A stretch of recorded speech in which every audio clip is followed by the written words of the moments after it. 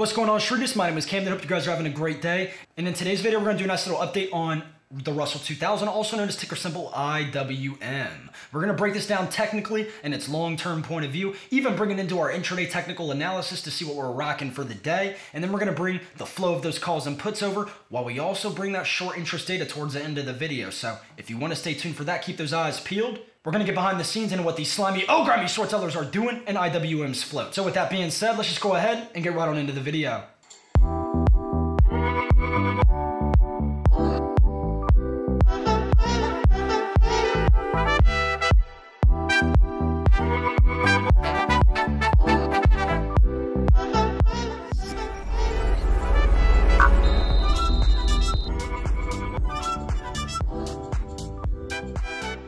So as of right now, of course you haven't broken out yet, but today's market is more about reacting to moves rather than predicting the moves, right? So with you being up here at the high point on the day, I'm calling the Russell 2000 a massive establishment of value, a huge value alert.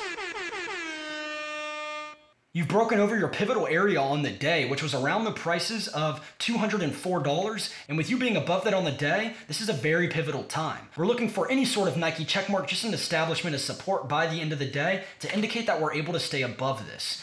This should be able to send us into some deep bullish territory. But there are some signs that you need to pay attention to in its technical setup. So this indicator down here is called the standard deviation. It tracks your volatility. And you can see that whenever you get volatile as of back then, it sent your IWM higher. Volatile right here, sent it higher, higher, higher, and then finally your volatility started to just crust over. It really did. And then it started just to increase rapidly again. The difference was, as in this time around, the volatility was spiking the IWM lower in price. So it was hard to see any sort of bullish trend in this setup.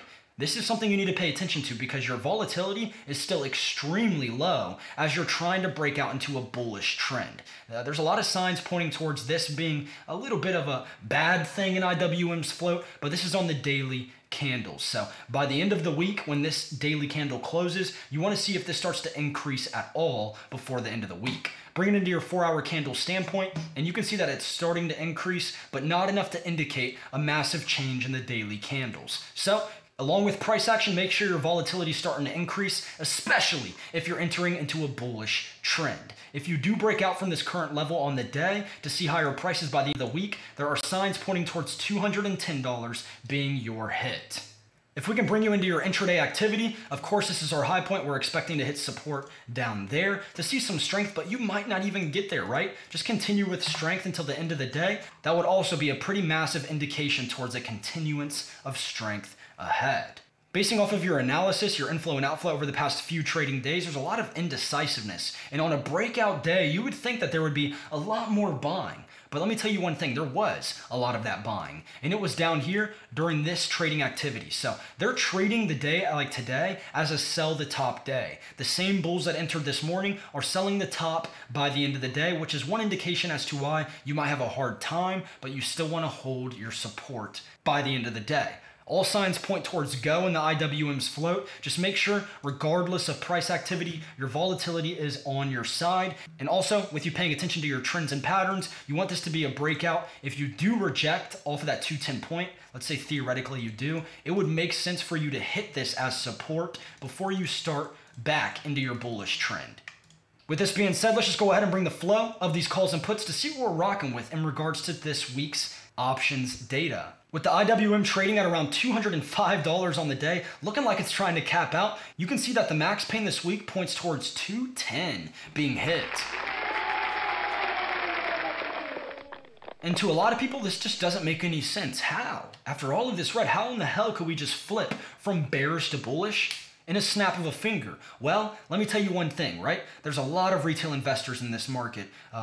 Retail participation is still high even after this recent pullback in prices. And you can see that because of this being the case, a lot of the people that are still in this market are bearish. And even in the IWM, there are almost double the amount of puts placed this week than calls. So bearish sentiment is flying through the roof, and people as of today are still expecting prices to curl back lower. So In order for anybody to make money in the market, there's got to be a loser on the other side of the trade. And as of recently, a lot of the retail investors that were bullish at the top of the market, same thing with the S&P 500, bullish at the top of the market, ended up going bearish at the bottom. Now, I don't know if it was the noise. I don't know if it was the fear, the uncertainty. So usually with it being retailers, the ones that are being not really attacked, but just kind of persuaded to do things that they probably wouldn't want to do, usually they're the ones that get the short end of the stick. And it's sad, and it shouldn't be that way, but it's always been that way. And unfortunately, with a lot of retailers fighting for a difference, including myself,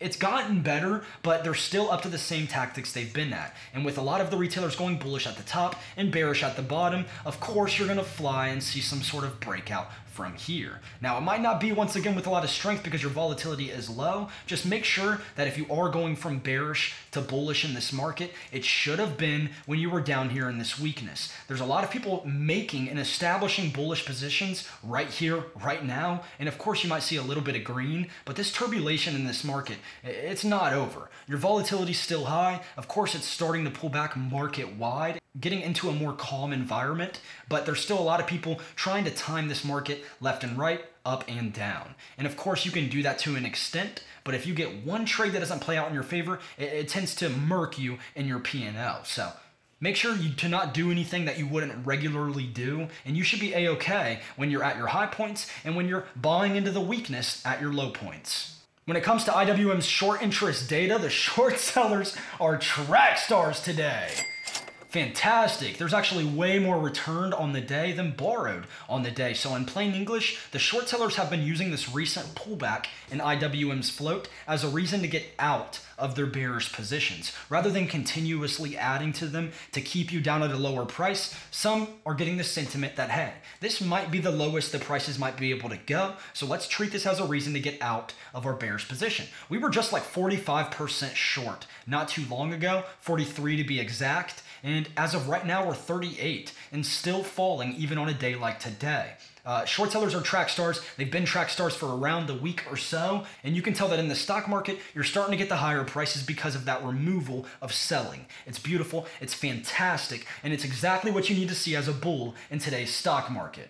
Other than that though, if you're here right now watching the stream, make sure to like, subscribe, share, hit that bell as well. It'll help me out more than you can even imagine. It truly will. Hey, it might help you out as well too, dog. Get some more faces in the channels, the streams, the videos on a day-to-day basis to see some of your favorite stocks, maybe the IWM, at the valuations they're at right now. Get more people to bat an eye towards the stream, the videos, the channels on a day-to-day basis so they can trade along with the Shrew Gang and make some money, invest into themselves with education and time, and become a better trader and investor because of it. Other than that though, Shrew Gang, I'll catch y'all boys. Please stay safe out there so I can see you guys tomorrow. Peace out. Shrew